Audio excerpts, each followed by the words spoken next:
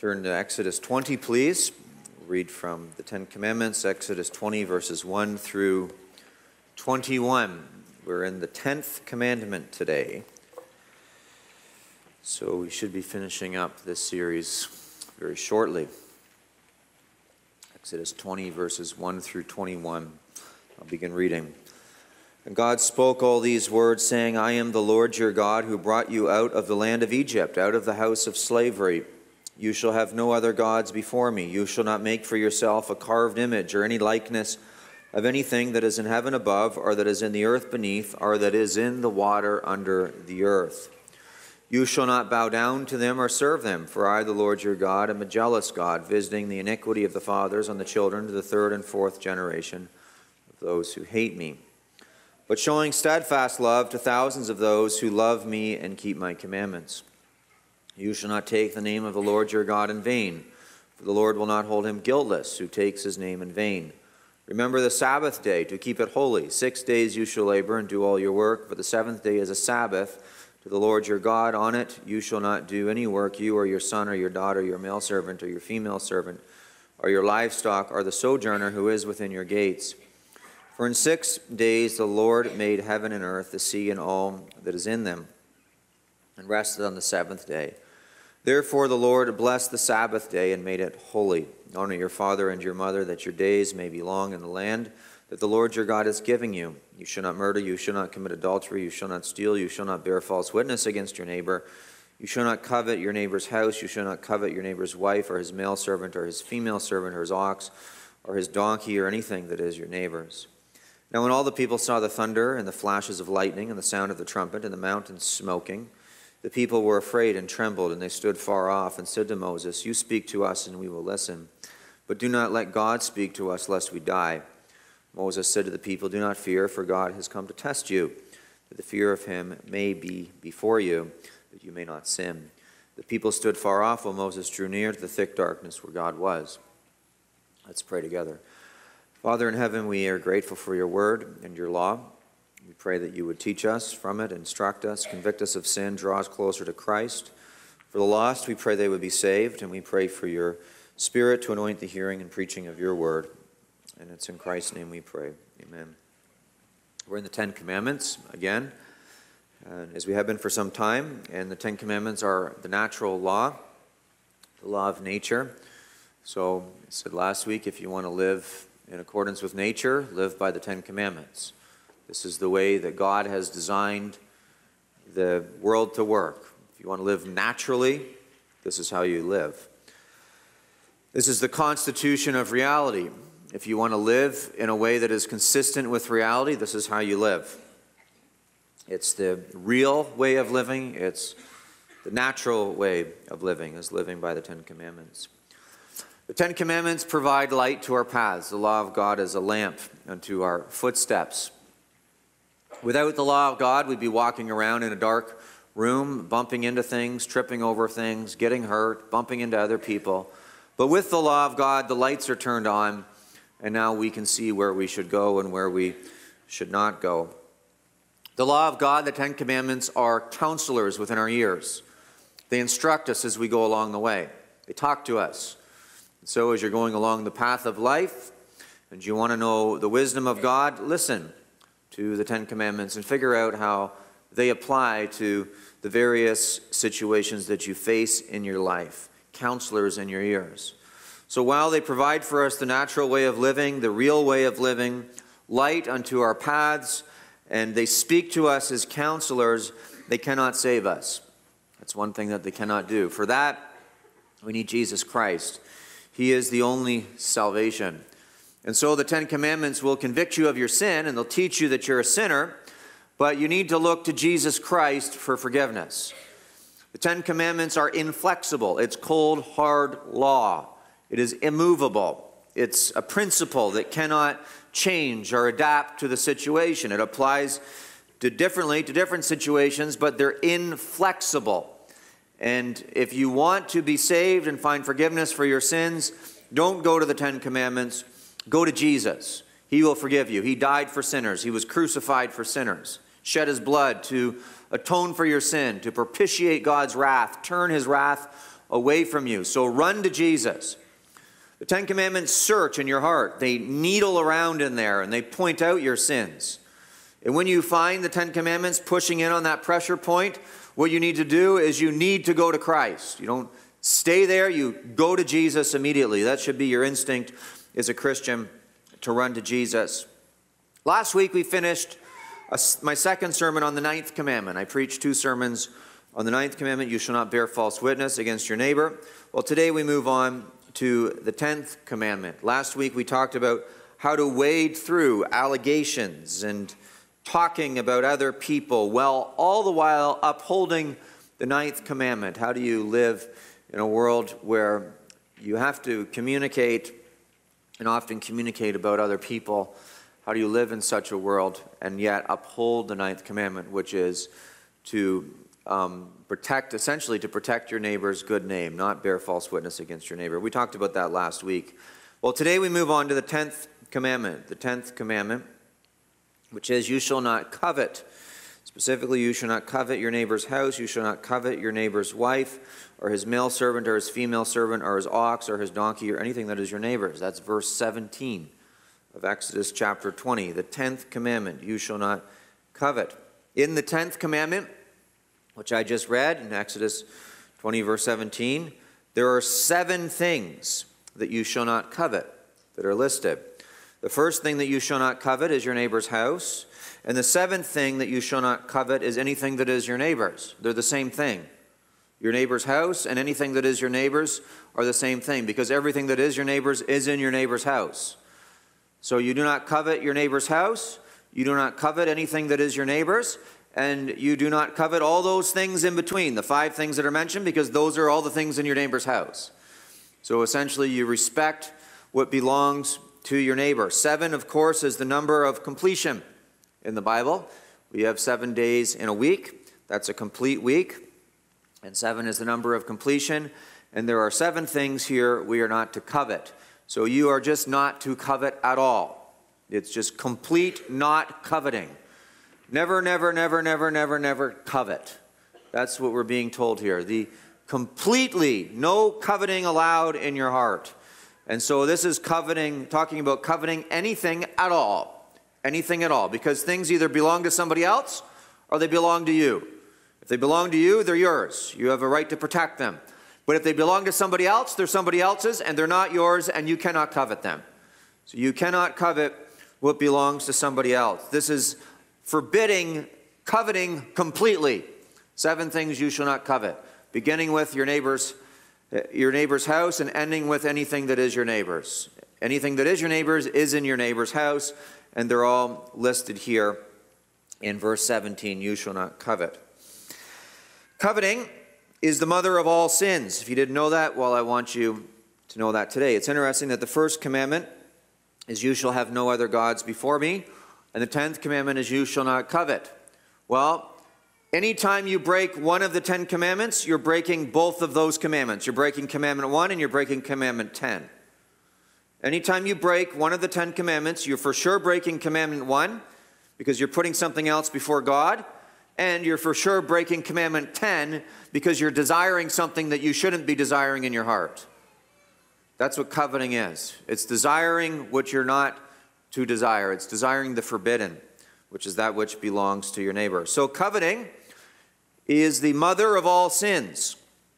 If you don't covet, you won't sin. It's the mother of all sins.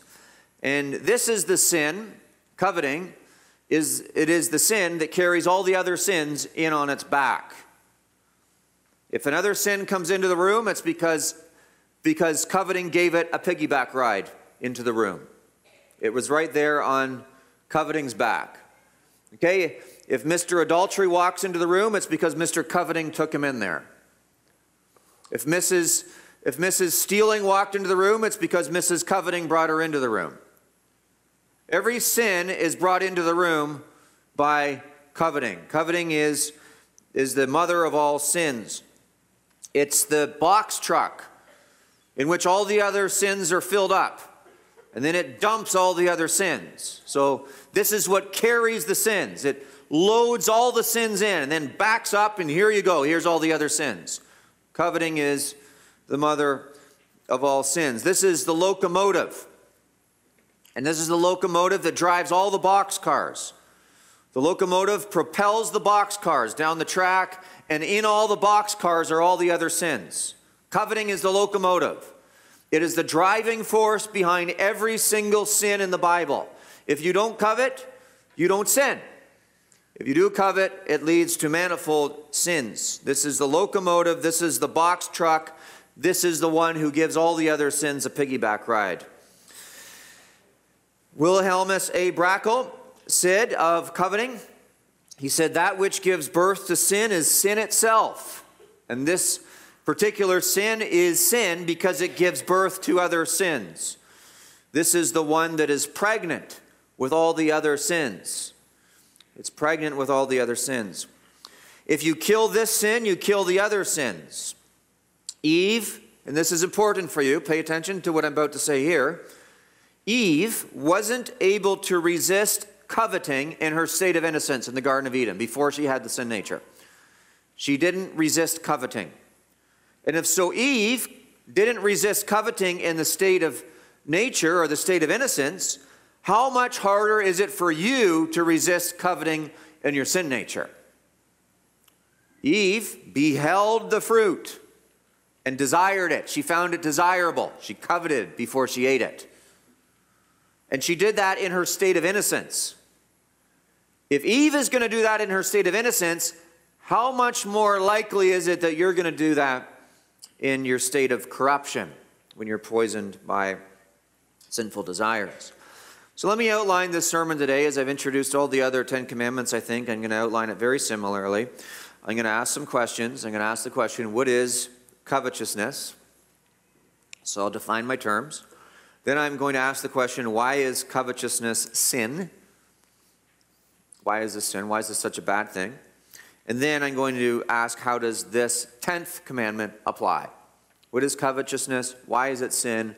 How does the 10th commandment apply? Let's talk about let's answer the question, what is covetousness? What is covetousness? Well, at its very root, covetousness is discontentment with your lot. God gives you a lot in life. He gives you certain gifts. He gives you certain abilities. He gives you certain assets. He gives you the ability to acquire certain assets.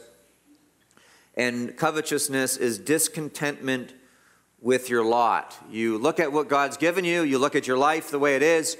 And you say, God was wrong to give me only this. I want more.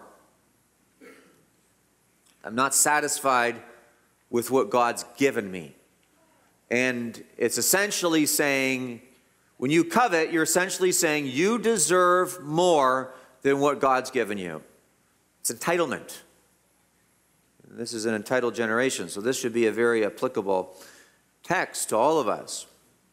But it's discontentment with your lot in life at its very heart. And it is an inordinate, with that discontentment, becomes an inordinate desire for what's not yours. You say, I'm not happy with what I have, with what God's given me, and I look over at somebody else down yonder, and I say, I want what he has. And until I get what he has, I'm not going to be happy. Wilhelmus A. Brackel described it as a howling emptiness and a greedy yearning for something which is not possessed. And it is, according to Luke chapter 12, verse 15, it's wanting more and more. Jesus said to them, take care and be on your guard against all covetousness, for one's life does not consist in the abundance of his possessions. One of the Puritans described this world as an ocean, and oceans are good for sailing, because you need them to sail and move fast across the waterways. They help you transport goods and transport people. But if you start putting the ocean in your boat, it sinks your boat. And covetousness is wanting to put the ocean in your boat. You're sailing across. God's given you these material things. They're designed for a purpose, and the purpose is God's honor and glory. And covetousness is wanting to load your boat with more than what God's given you, and you load your boat with all the ocean, and it eventually sinks your boat. That's covetousness.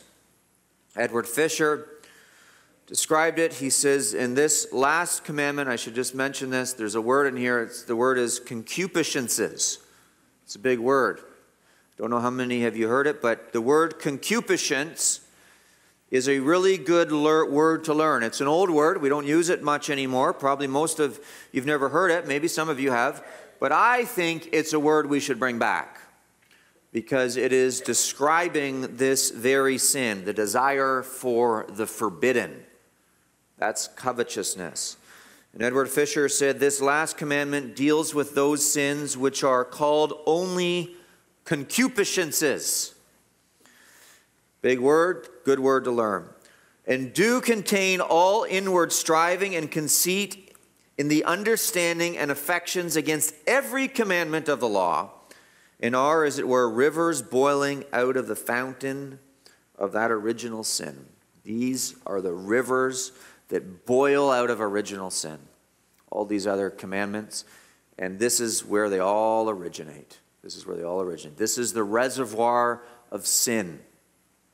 This is the well of sin. And all the other sins gush out of this one. Covetousness. Covetousness. You know what covetousness is?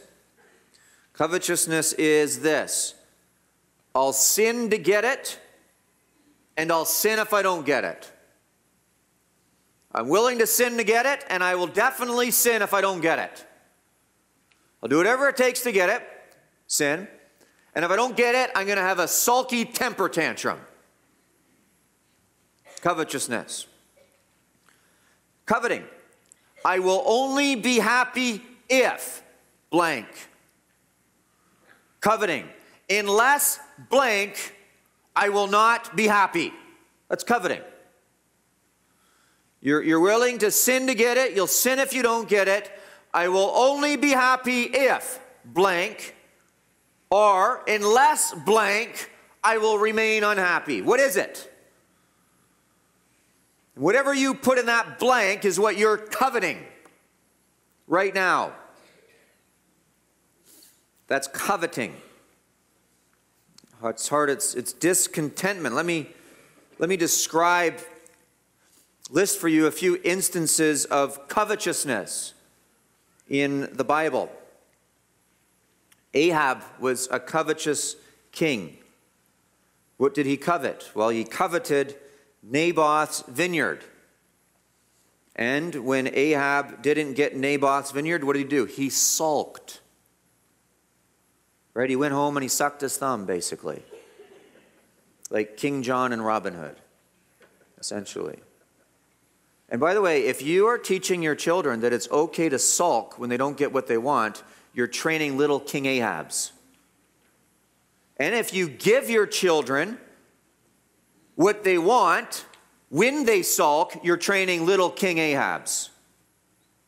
That's all you're doing. Some parents, they give their kids what they want when they throw a temper tantrum and they sulk. Well, just call your kid King Ahab when you do that. Because that's exactly what you're training up. He sulked when he didn't get what he wanted. And then when he didn't get what he wanted, his wife couldn't handle the fact that he was sulking. So she went about and slandered Naboth, and eventually that slander led to Naboth's murder. His covetousness led to slander, which led to murder. But Naboth's first sin, or Ahab's first sin in that whole story, was his sulking. You see, he sinned when he didn't get it. He was willing to sin to get it, and he sinned by wanting it. Naboth. How about Eve? Eve was covetous for the forbidden fruit. Scriptures tell us she desired the forbidden.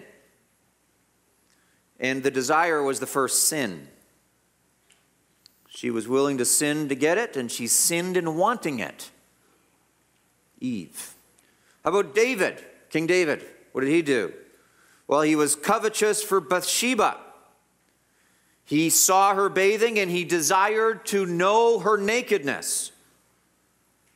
So he actually committed sin in his heart before He had intimate relations with another man's wife. He desired her nakedness in his heart.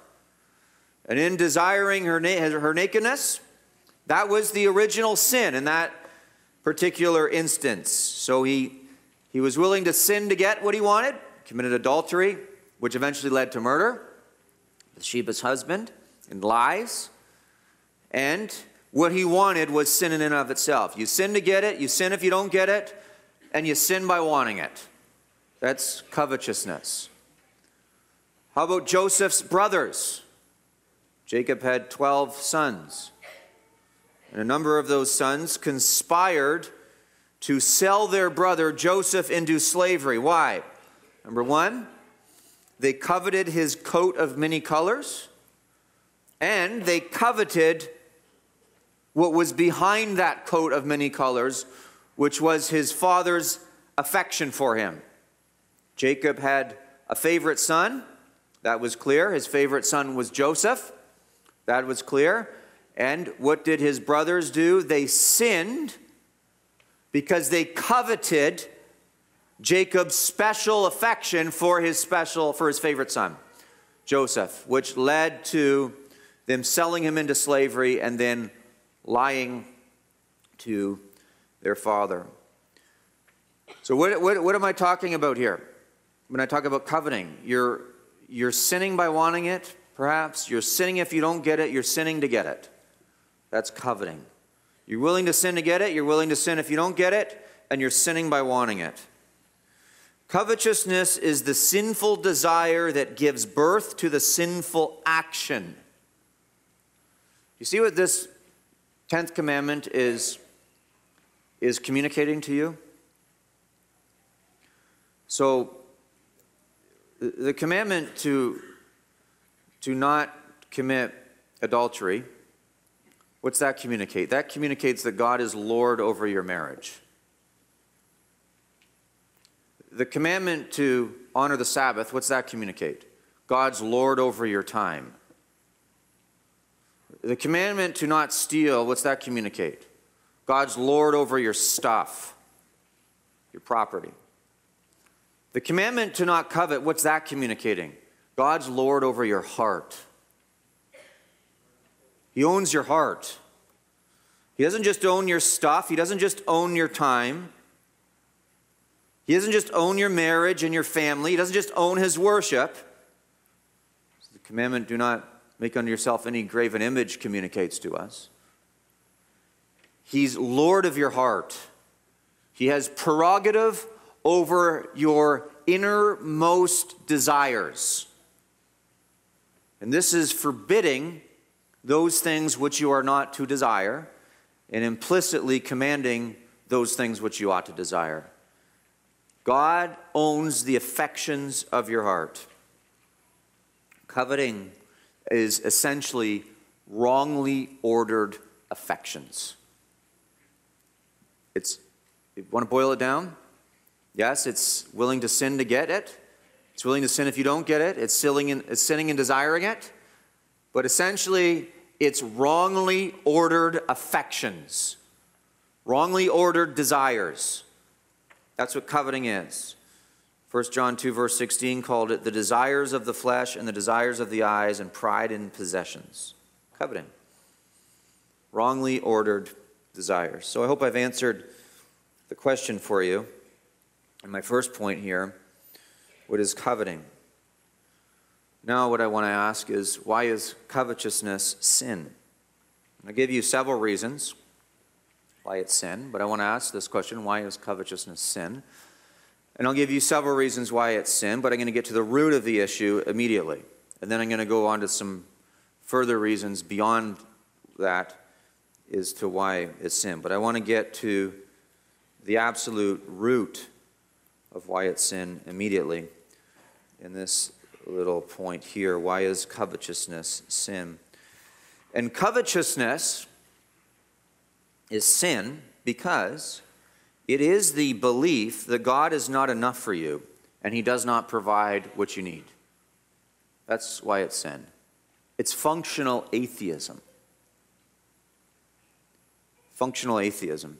Hebrews 13 verse 5, which I read during communion, says, keep your life free from the love of money and be content with what you have, for he has said, I will never leave you or forsake you. So to violate that commandment means you're being covetous, and you're saying that the presence of God is not enough, and what God has given you is not enough. You don't believe what God says, and therefore you don't believe in God. God says he's enough. God says he gives you enough. And when you're covetous, when you possess covetousness, you're saying that God is not enough and God has not given you enough. That's covetousness. So when you're looking over your fence and you're looking at your neighbor's house and you're looking at your neighbor's lifestyle and you're saying, I'm so mad that I can't have that, what you're saying is you don't think God is enough and you don't think God has given you enough. Covetousness. It's functionally atheism. You don't believe what God says about himself. It's a denial of the faith. Functionally, it is atheism, it is unbelief, it is denial of God in the heart. And even if you say that you believe in God with your lips, but with covetousness, you can say that you believe in God with your lips, but you can harbor these resentments and this discontentment and this stirring in your heart, and you can harbor that in your heart, so you're denying him in your heart. So essentially, if you're a covetous Christian, you're a hypocrite, you're a Pharisee. You're honoring him with your lips, but your heart is far from him. You're a Pharisee, a covetous Christian. It is functional atheism. If you profess belief, but are full of covetousness and discontent, you are a hypocrite and a functional atheist because you do not believe that God is enough, and you do not believe that he will give you what you need or has given you what you need, and you have covetousness in your heart, which is unbelief. It's a denial of God. So you can say you're a Christian, you can worship God at church with words coming out of your mouth, you can even read your Bible every day, you can utter prayers every morning and every night before you go to bed, and you can tell people that you're a Christian. But if your heart is full of covetousness, you are denying God in your heart. You are living outwardly as a Christian, but internally you are an atheist. It's covetousness. So that's why it's sin at the heart. It's a denial of God as he defines himself.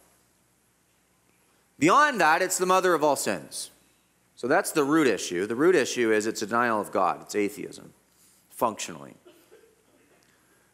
But furthermore, as I want to get into this even deeper, it's the mother of all sins. Coveting is the female snake, and all the other sins are her eggs. And she carries them around in her belly and then gives birth to them and they hatch. That's covetousness. The female snake and all the other sins are her eggs and offspring. Each commandment, you can't break any of the 10 commandments without coveting. At all. It's impossible to break the 10 commandments if you don't have covetousness in your heart. So we can look at each one of the commandments. First commandment is verse 3 of Exodus 20. You shall have no other gods before me. So if you're putting another god before God, what are you doing? You're coveting another god. You're dissatisfied with God. Commandment 2 in verses 4 through 6 of Exodus 20 is you shall not make for yourself a carved image. What's that communicating? Well, God defines his own worship, and so if you start worshiping God in a way that he has not commanded or in a way that he has forbidden, you are coveting a different form of worship other than what God has decreed. The third commandment in verse 7 is you shall not take the name of the Lord your God in vain. You covet irreverence. You are dissatisfied with irreverence. Or if you're taking the Lord's name as a swear word, you're coveting another situation because you're using God's name to declare your anger and therefore pronouncing a curse on God and upon your situation. Coveting. If you break the fourth commandment, in verse 8 through 11, remember the Sabbath day to keep it holy. which you are coveting is you're coveting your own use of your time. You're saying what God has given me in the 6 days is not enough. I'm dissatisfied with the 6 days, so I'm taking a seventh day. I'm not giving that seventh day to the Lord. I'm taking it for myself. It's coveting. You're stealing God's time. You violate the fifth commandment, which is in 20 verse 12, honor your father and your mother. What you're doing is you are coveting another family. You're saying, I'm dissatisfied with this family that God's given me. I will not seek to have the relationship I'm supposed to have with my parents. I will not seek to have the relationship I'm supposed to have with my family, my children, or my siblings. I'm dissatisfied with the family that God's put me in.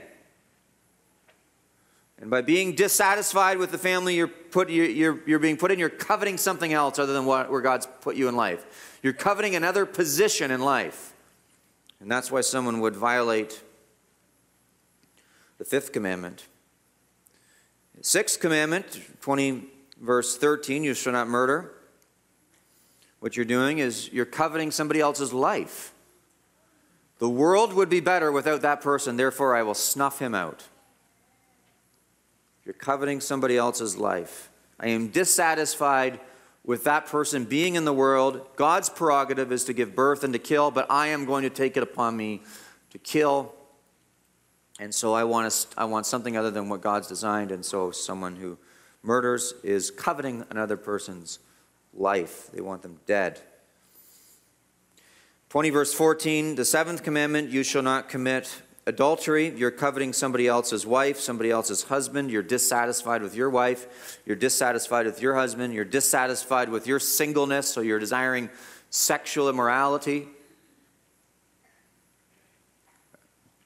So that's the seventh commandment. Coveting leads to all the violations of, or the eighth commandment, or seventh commandment. Coveting leads to all the violations of the seventh commandment. The eighth commandment, 20 verse 15, you shall not steal. When you steal, you're coveting somebody else's stuff, their property. You're dissatisfied with your stuff, and so coveting property will lead to theft. And then the ninth commandment, 20 verse 16, you shall not bear false witness against your neighbor. What you're doing is you're coveting something other than the truth. You desire to live in an alternate reality, in an anti-reality. And so in desiring to live in an anti-reality, you tell lies. And you try to fabricate your own reality. And in fabricating your own reality, you're doing so because you're coveting an anti-reality. So what have I just done here? I've tried my best to explain to you that coveting is the mother of all sins. This is the snake, and all the other sins are the eggs in her belly. They're all offspring of this particular snake, the mother of all sins. Unlike the other commandments, it's distinct from the other 9 because the verb is repeated 2 times in an independent clause with a different direct object. And so there's something emphatic about this. The commandment is repeated 2 times in independent clauses with different direct objects. It's special. W.S. Plumer, speaking of covetousness, he said, fire can never be extinguished by pouring oil upon it. The more a worldling possesses, the more he desires. He's right. What is covetous? Well, one of the reasons that covetousness is sin, I just talked about it. It's the mother of all sins. It's expressing functional atheism. And then beyond that, what it does is it creates the desire for more sins. So if you're covetous for something, and then you get that something, then you're going to be covetous for even more of something else. Sin always begets sin, is begets sin, begets sin. There's no going back without full-throated repentance. So coveting, when you... coveting for something and you think, I'll only be satisfied when I get this. That's like a fire saying, I will only die out if somebody pours gas on me. That's what when you're saying, I'm only going to be happy when this happens, and when I get this, that's like a fire saying, I will only be quenched when somebody pours a jerry can of gas on me. Which couldn't be further from the truth. When you covet and you get what you want more and more. And your appetites become insatiable. It's never enough. It's like pouring oil upon a fire. And coveting, by the way, I'm talking about why it's so bad. I've given you a bunch of reasons. It's the mother of all sins. It's functional atheism. It can never be satisfied. It's a total waste of energy. God's given you energy to use for good. And what do you do when you're coveting? You're using your energy, your mental energy, your physical energy. You're using it for bad. You're using it to get what God hasn't given you. It's not yours to take. And so essentially what you're doing is you're hunting disease-infested rats with golden bullets. Why would you waste that gold on a disease-infested rat? Why would you do that? Why don't you spend that gold for a better purpose? That's what coveting is. It's a waste of energy. You're just totally wasting things that you could put to better use. And it leads to death. Always. One of the Puritans said, it's those people who covet, they're like the fly or the bee that wants honey but gets stuck in the honey pot and dies in there. That's what coveting is. It's you want the honey tastes good, the honey smells good, the honey looks good, you go for the honey, you die in the honey. That's coveting. I want, I take, I die. Coveting. In fact, this is an important lesson for us, is God actually killed people for coveting food. 1 Corinthians 10, verse 5 through 6 says, "Nevertheless, with most of them, God was not pleased, for they were overthrown in the wilderness." That's speaking of people who complained about the food and the drink that God provided them after the Exodus. And then it says in verse 6, "Now these things took place as an example for us that we might not desire evil as they did." They had the wrong desires. They desired what God didn't give them. They had forbidden desires, and their forbidden desires, God killed them. And in this case, it was food. They weren't content with the food that God gave them. I'll talk about this in a little bit. But if you are allowing your children to complain about the food that you put in front of them at dinner, you are setting them up for death. You might think that's a minor, trite thing. No, you're putting them on a trajectory. Father worked very hard to provide the food. Mother worked very hard to prepare the food. All the family worked very hard to get together for this dinner hour. And then one little brat wants to whine about the food. All these people came together for this food and worked for it. And then one little brat says it's not good enough. You are setting your child up to die if you put up with that in your home. Children should come to the dinner table with thankful hearts. I don't care if they don't like Brussels sprouts. I didn't like it either, and my mother said, "You're eating it," and now I like it. It's funny how that works. I actually used to have a gag reflex. And my mother said, "You will eat those Brussels sprouts." I ate the Brussels sprouts. Now I like Brussels sprouts. It is quite amazing how these things work. Which is proof that your desires can change if they're properly cultivated. If you starve your evil desires and you feed your good desires, your desires change. Colossians 3 verse 5 says, "Put to death, therefore, what is earthly in you," speaking of desires, "sexual immorality, impurity, passion, evil desires, and covetousness, which is idolatry." So there you go. It's the denial of God. It says it right there in the Bible. It's common. It's very common, and it's very difficult to detect. It can be nursed secretly. Your desires can be nursed secretly. You can come to church. You can look like a great Christian. You can act like a great Christian. You can say your prayers and read your Bible in the morning. And you can hide the covetousness. So it's very common to have, and it's very difficult to detect. In a society, this is important for us to understand. What am I talking about right now? I'm talking about why it's so bad. A society characterized by covetousness is a society that is under the wrath of God. Exodus 34, verse 23 through 24 says, 3 times in the year shall all your males appear before the Lord God, the God of Israel. So the males are going to go and they're going to gather together for worship in this text. Now, in a wicked society, that would be a scary thing, because they're now vacating their homes and they're leaving their women and children alone. And so somebody could do and bring harm to their children, or somebody could take their stuff or their wife. And it says in verse 24, however, for I will cast out nations before you and enlarge your borders. No one shall covet your land when you go up to appear before the Lord your God 3 times a year. When God's smile is upon a people, there's no one coveting your stuff. There's no one sitting around saying, I'm furious that he has a bigger house than me. I'm furious that he drives a nicer car than me. I'm furious that he has a bigger business than me, that he can afford the latest equipment or the latest tractor or whatever it is. There's nobody doing that, because everyone is content within his lot, and that's a sign that God is happy with a people.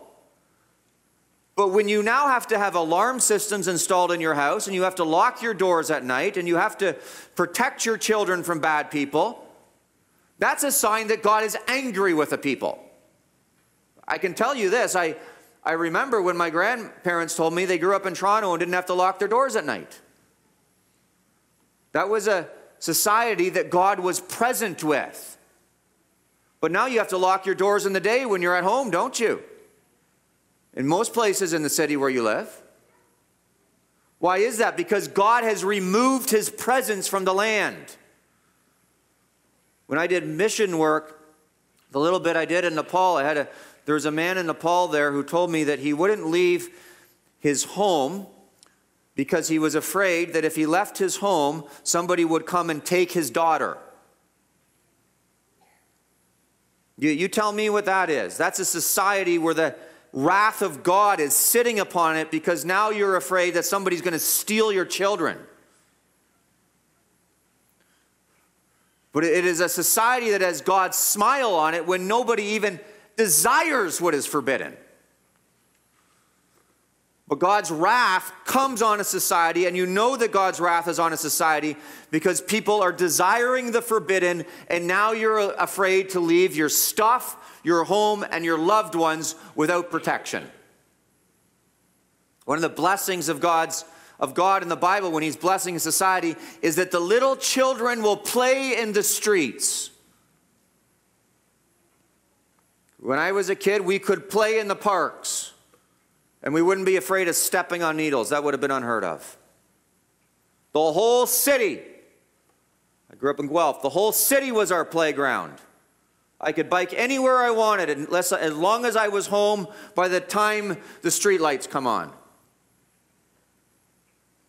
And even if I was home after the street lights come on, I'd get in trouble, but it wasn't really dangerous.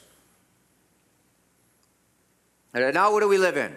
A society that is full of danger and distrust. Why? Because of covetousness. And why is it full of covetousness? Because God is displeased with us. No amount of law enforcement and legislation will change this. It has to come from the hearts of the people. A crying out to God for mercy.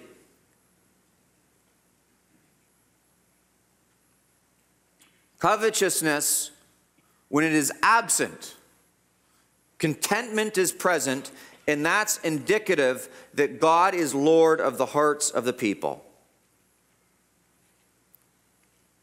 So, why is covetousness sin? Covetousness is sin because it is functional atheism. It's the mother of all sins. It can never be satisfied. It leads to death. It's uneasy to detect, and it's a sign of God's judgment on society. That's why it's sin. At the very heart, it's atheism. So I've answered the question, why is covetousness sin? Let's get into some application now. How does this apply? How does the 10th commandment apply? What is covetousness? Why is it sin? I've answered those questions. How does it apply? Well, within this commandment, as the others, there's a prohibition. Don't be covet. Don't covet. Don't be covetous. And there's a duty. And the duty is the opposite of the prohibition. The duty is what? Be content and thankful. That's the duty. But let's talk about the prohibition for a minute. The prohibition means that you don't obsess over getting your neighbor's stuff. And people do this. I think Micah chapter 2, verses 1 through 2 tells us this. Woe to those who devise wickedness and work evil on their beds. When the morning dawns, they perform it because it is in the power of their hand. They covet fields and seize them and houses and take them away. They oppress a man in his house, a man in his inheritance. Look, did you understand what this is describing in Micah 2, verses 1 through 2? It's describing socialism and communism. If you don't have covetousness, you don't have socialism and communism. Covetousness is simply communism and socialism are simply covetousness applied in public policy. I want what my neighbor has, therefore I vote for the person who will take what my neighbor has and give to me. That's all it is. If you don't have covetous people, you won't have socialism, you won't have communism, which is just political covetousness. The 10th commandment protects private property. The 10th commandment protects marriages. The 10th commandment protects families. The 10th commandment protects free markets because it is forbidding at the very root level the desire for what's not yours. And so think about this. Do you know how low the tax rate would be if people didn't covet? Do you realize how low it would be? Because first of all, if people don't covet, you need minimal law enforcement because people are self-governing. Minimal law enforcement, so there's tax burden cut. And then if people don't covet, you don't need social programs because they're not looking to take from their neighbor and give to themselves in the name of love, neighborly love. They just each wants to take responsibility for his own life. The 10th commandment protects you from being stolen from by the government so they can give to other people. This means if you're not going to covet, that prohibits being angry over somebody else's happiness. How many people do this? They see somebody happy and they're miserable. I can't stand that somebody's happy. This happened during COVID, I think. That's why a lot of people got mad at us. Because we were having a good time. How dare they be happy at Trinity Bible Chapel? They should walk around in misery like the rest of us. It was the fear of being left out, or of missing out, FOMO, as some people call it. I'm convinced that was a big part of it. It was coveting the blessing of God. And this is what, the Bible forbids it over and over again. And Cain and Abel, what was Cain's problem? Abel offered worship to God. Cain was jealous of Abel. Cain killed Abel. And that's exactly what happened during COVID. God blessed us and people were angry. Don't covet. It means you do not get jealous over somebody else's good looks. Women do this a lot. They get real catty sometimes over a woman that they're jealous of. They feel as intimidates them for for how beautiful she is. And then so they start to talk, oh, can you believe her? Blah, and all this stuff happens all the time. Well, that means you're not jealous over somebody's good looks. It means you're not jealous over you're not covetous over somebody's success, over somebody's wealth, over somebody else's virtue, over somebody else's reputation, over your boss's position. You're not covetous over the fact that somebody was born into a certain family and therefore by being born in that family has an advantage over you. That's God's prerogative. He decides what family you're born into. And you sit around and you complain about somebody that was born on third base and you were born at home plate or in the dugout. Well, that's God's business. You simply have to accept the hand that you've been dealt. And it means that you do not desire forbidden sex. Look at this, Jeremiah 5, verse 7 through 8. How can I pardon you? Your children have forsaken me and have sworn by those who are no gods. When I fed them to the full, they committed adultery and trooped to the houses of whores. They are well-fed, lusty stallions, each neighing for his neighbor's wife. It's a society that has an insatiable appetite for sex. That's our society. Forbidden sex. You shouldn't be desiring premarital sex. You shouldn't be desiring porn, adultery. And this is a problem, by the way. There was this whole movement several years ago. It's still going on, but there was this whole idea that you could have gay Christians. And what does that mean? It's like, well, they're Christians and they have gay desires, but they just don't act out on those desires. Look, if you're a man and you're desiring another man, first of all, that's disgusting, but secondly, that's desiring the forbidden. And I tell you what, I've talked to people who are in this boat, and bar none, every single one of them, I can't get over this desire, I can't get over this desire. Every one of them I've ever talked to. You know what the problem is? They keep feeding the desire. They keep going back to the images on the computer. Keep going back to the books they shouldn't be reading. They feed it, they feed it, they feed it. Oh, I can't get over it. Well, stop feeding it. Only feed the desires that God wants you to have.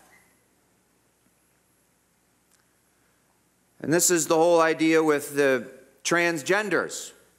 I covet to be another gender so bad that the individual who's in this is willing to mutilate his or her own body. That's how crazy this gets. And they're heroes now. You've got to starve the desires that are forbidden and feed the desires that are allowed. When you lose your temper, it's because you're not getting what you want. Maybe it's you want the kids to be quiet, you lose your temper. Well, you're coveting quiet now. Maybe you want the kids to respect you, you lose your temper.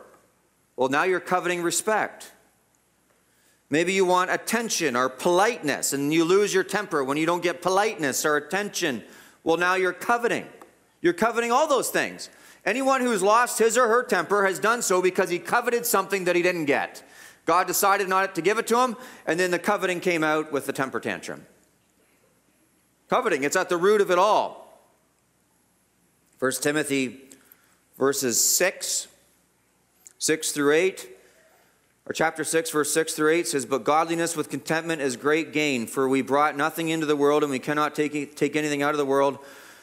But if we have food and clothing, with these we will be content." Wilhelmus A. Brackel said, "The nature of this virtue," speaking of contentment, "consists in there being harmony between our desires and our present circumstances." It's that simple.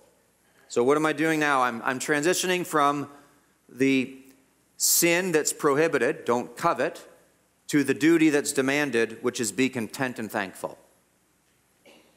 And how are you content? You just line your desires up with the situation you're in. And now you're content, not comparing your lives with others. Wilhelmus A. Brackel went on to say, "Learn to adjust your desires to your circumstances, regardless of what they may be. And do not endeavor to adjust your circumstances to your desires, for there will be no end to that." That's contentment. I'm happy with what Jesus has given me. John Calvin, in his poverty, when he is impoverished, said, "I confess indeed that I am not poor, for I desire nothing more than what I have." It's a mindset. His wealth was a mindset. He had Jesus Christ. That was enough for him. And so I don't desire anything else. And if we're in a generation now that is measurably one of the first generations in the history of this country that everyone keeps saying this has less money than previous generations. Well, if you're not careful, demagogues can play on that and teach you that you're entitled to have more than the previous generation. When God's commandment is that you're content with what you have. Philippians 4, verse 11 through 12 says, "Not that I am speaking of being in need, for I have learned in whatever situation I am to be content. I know how to be brought low, and I know how to abound. In any and every circumstances, I have learned the secret of facing plenty and hunger, abundance and need. This is godliness.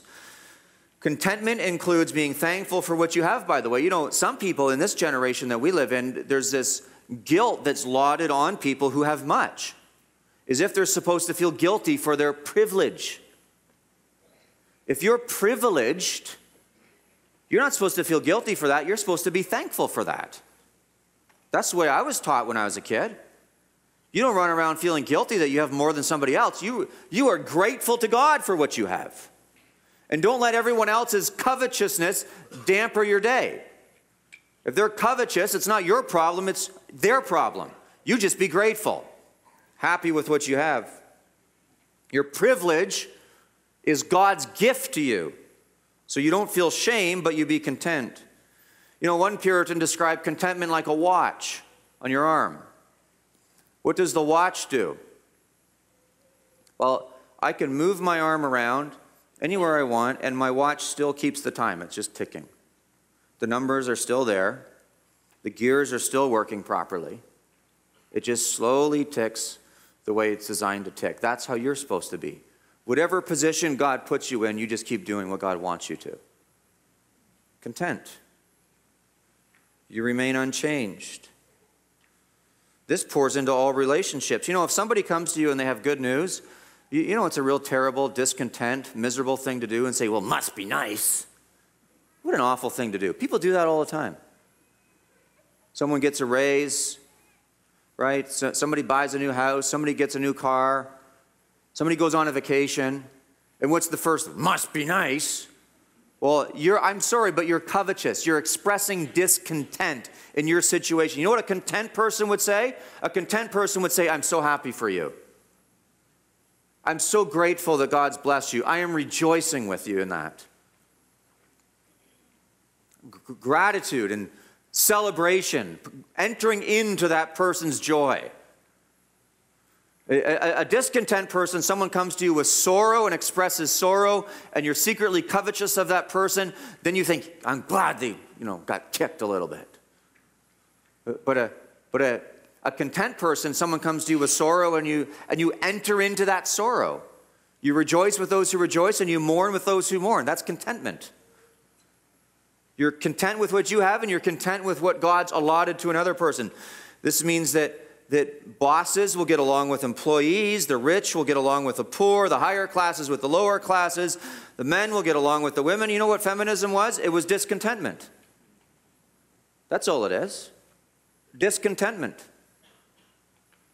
Woman says, I don't like the place that God's put me in, and so I want to be like a man. It's interesting. When I was a kid, I remember sitting with my grandfather. He was talking to me about feminism, and he said, the next thing you know, they're going to want urinals in the women's washrooms. One thing led to the next. He didn't see it coming, but it came. Right? Be content with your vocation. The job that God's given you, work it. Don't be chasing this, that, and the other thing. Work with the opportunities that God gives you. Be content with your wife. Be content with your husband. Be content with your children. Be content with your parents. I hope you don't have secret desires for another man's wife. Secret desires for another woman's husband. And you're harboring them. Nobody knows them but you. God knows them. That's vile. It's forbidden. You ought to be content with what you have, not discontent with what God's given you. Don't say, well, you compare your husband to this guy or that guy or the other. My husband's not like this. Or your wife. My wife's not like this. You need to get over that. Stop feeding those forbidden appetites and be content. So what have I done here? I'm going to review. I've asked the question, what is covetousness? Then I've asked the question, why is covetousness sin? Then I've asked the question, how does the 10th commandment apply? What is covetousness? Why is it sin? How is it applying? And that's my summary of my sermon outline. And it comes down to, if you trust in Jesus, you'll be content. It's simple trust in Jesus. Being content means you're not coveting. Coveting is the mother of all sins. If you simply trust in Jesus, you don't sin.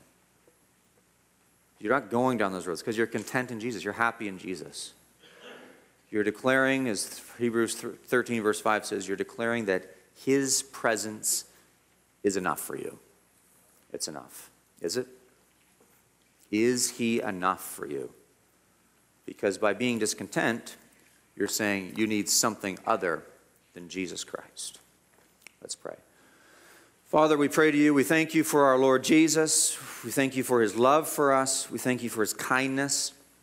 And we acknowledge that he is enough. Forgive us for the times when we think otherwise. And please direct the desires of our hearts. In Jesus' name, amen.